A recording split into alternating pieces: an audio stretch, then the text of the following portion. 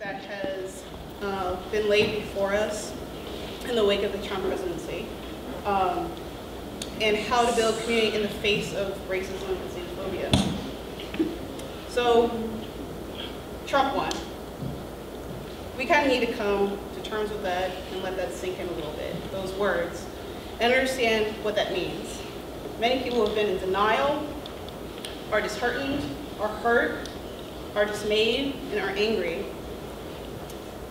And now that we have time to come to terms with him winning, or starting to come to terms with it, it's time for us to start mobilizing and organizing.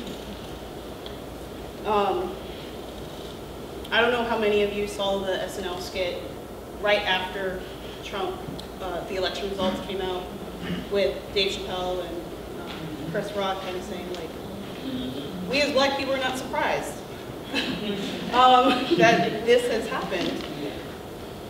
And I'm just kind of, it's a balance too, right? Because being a black person, you are faced with racism on a daily basis. The system is not built for you. And like the gentleman was saying before, Oregon was built to be a white mecca of the country. Black people were not allowed to even be there. And if you were in the state, every 6 months, you had to be beaten, whipped 40 times until you left the state, every 6 months. And black folks still stayed here and still put up with it. And so we need to understand that racism has never gone away. Even during Obama's presidency, I had a lot of my friends saying, like, racism is dead, it doesn't exist. But I think during his campaign, Trump repeatedly made blatant accusations and spread falsehoods about our country and our residents and who we were as a people, and picked certain groups to be that scapegoat, saying things like Mexico is bringing in criminals and rapists, calling for registration of Muslim people who believe follow the Islam faith, and calling himself the law and order candidate, which I'm not sure if a lot of people caught, but that's very reminiscent of the Reagan and Clinton war on drugs and the Measure 11 and Measure 57 laws that lead to what Teresa was saying about the school-prison pipeline. And these words were aimed at the core of hate for the other, for the urban dwellers, for the foreigners, for the people who are not Christian. And it's like we've gone completely back in time into the 1940s, even further back. And that's not the country that we want at all. And as you can see, like, these are some things that I pulled up.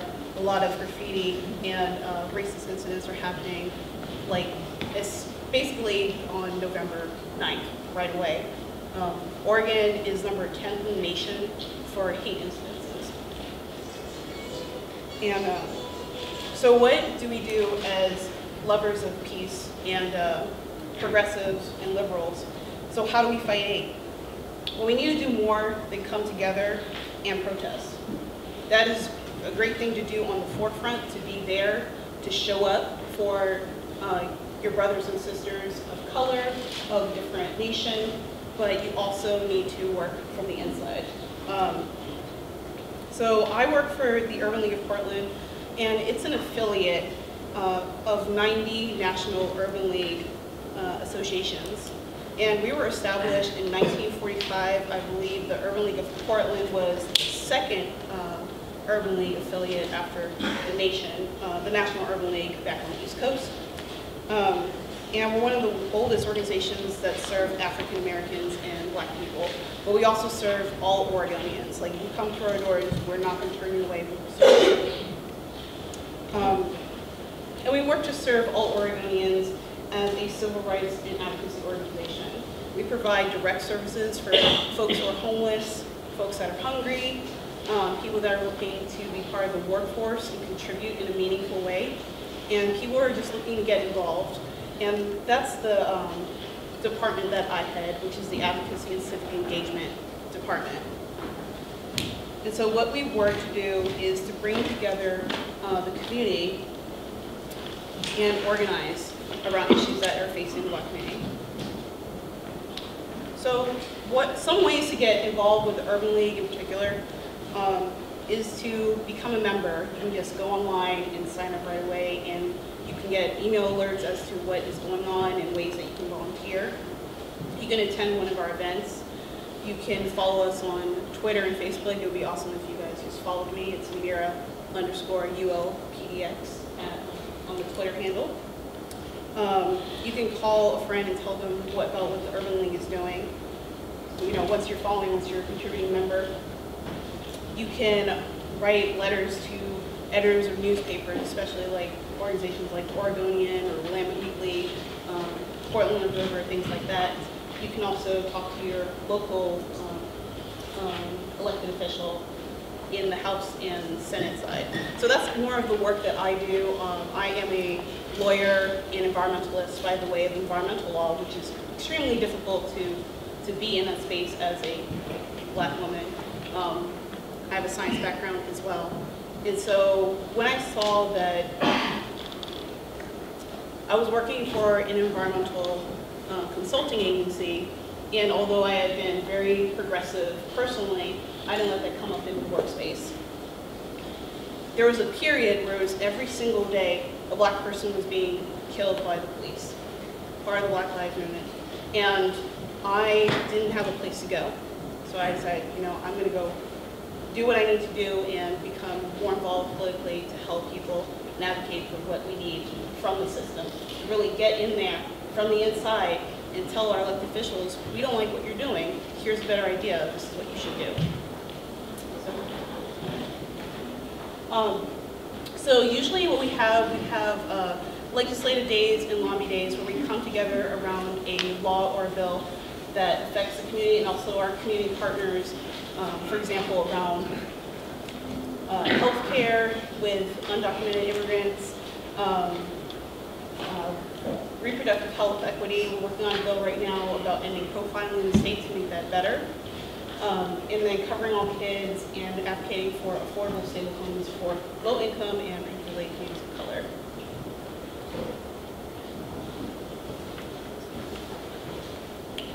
So there's lots of ways to get involved.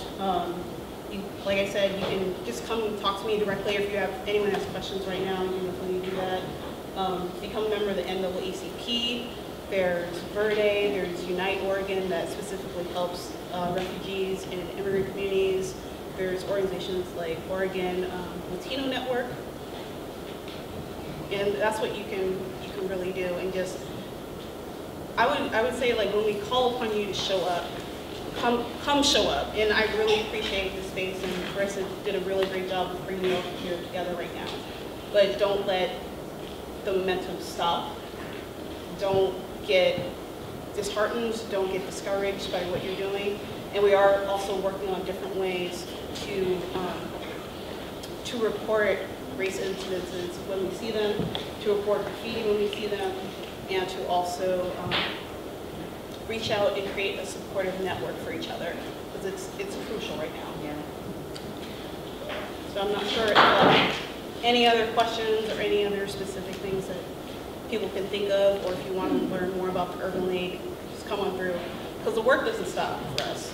There are still people coming through asking to get signed up for Obamacare, and that's in serious, serious danger right now. I have a question.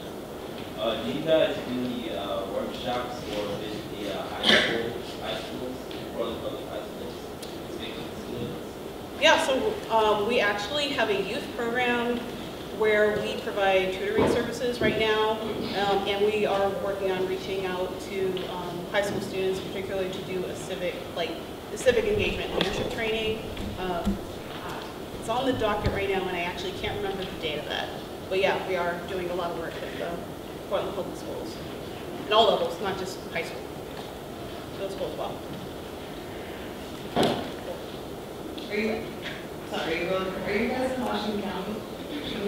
Yeah, so I know the name is kind of misleading because we call ourselves like Urban League of Portland, but we're supposed to serve the whole state and Southwest Washington. Nice. So Vancouver as well, and it's just interesting that map that was shown where the white supremacist groups are, that's where the Black communities are as well, and that's where they were pushed out.